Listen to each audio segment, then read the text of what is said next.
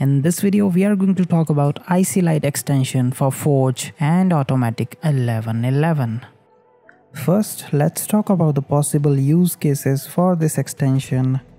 The first use is that it enables precise control over the lighting conditions within the image. It also controls the source of light, the direction of light, enhancing or altering lighting conditions as well.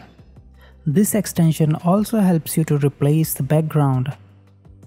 This extension allows you to restore the details that were in the original image. It also ensures foreground reinforcement, which helps you to keep the colors of the original image with the lighting effect.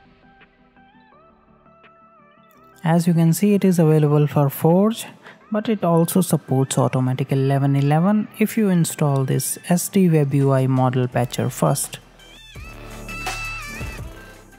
To install this SD Web UI model patcher, all you have to do is go to this link.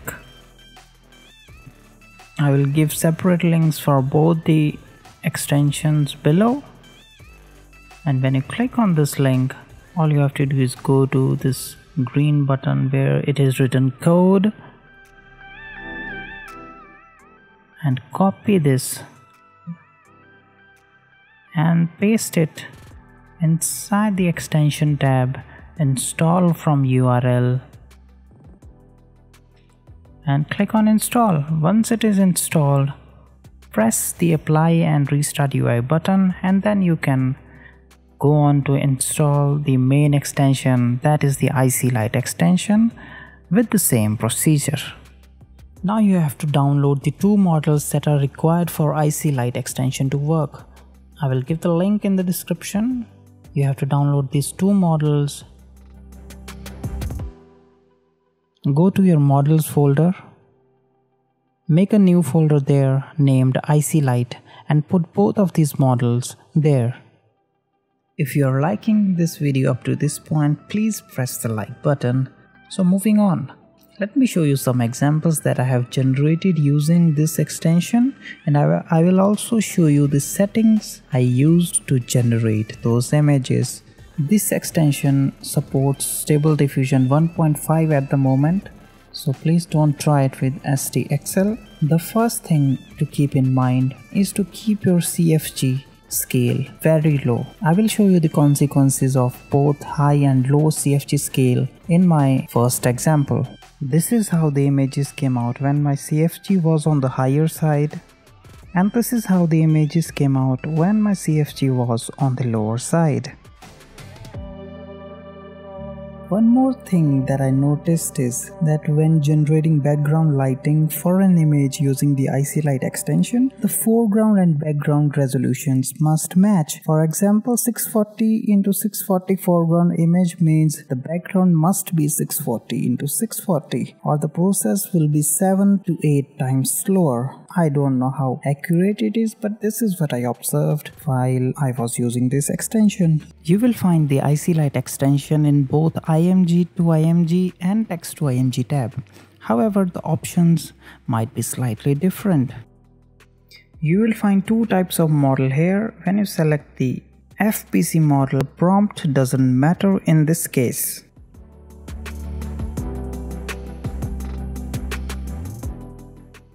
In IMG to IMG tab, you will have more control of the lighting from which direction it is coming.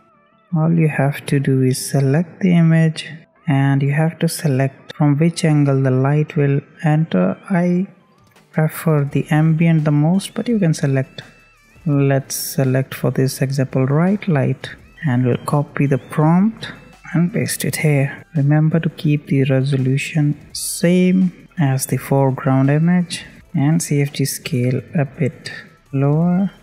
And as per the developers of this app, we need to keep the denoising strength at high value. Let's keep it at 0.95 for now. As you can see from this image, the light is coming from the left, but it is black and white. For this, we have to use the original input. I'm sorry, we have to use reinforce foreground, so we enforce the base color.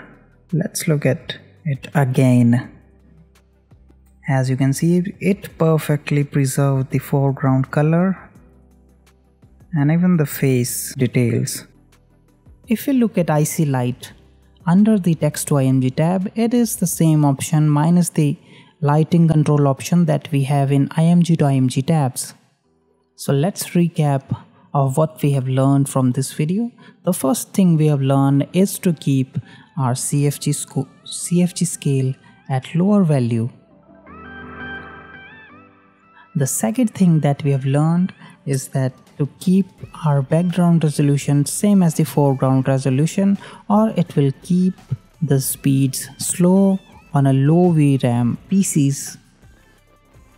The third thing is to keep the denoising strength very strong. Somewhere between 0.9 to 1 is optimum.